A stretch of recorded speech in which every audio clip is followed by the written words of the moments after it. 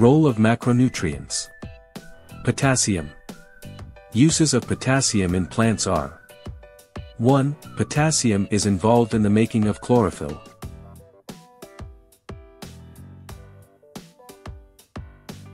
It strengthens the plant against disease attack. It also strengthens the stalk of the plants, thus prevent lodging.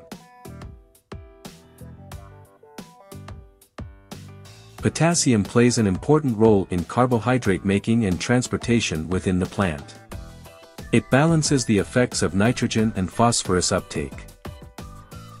Symptoms of potassium deficiency.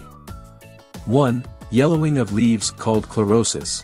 The edges of leaves are scorched while the central part remains green.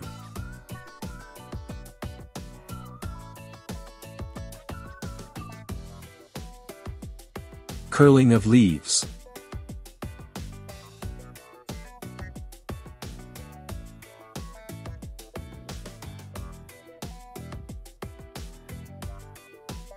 Premature falling of leaves. 4. Stunted or slow growth in plants.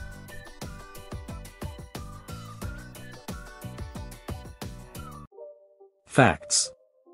Potassium controls the rate of water use during photosynthesis and transpiration by closing and opening the stomata.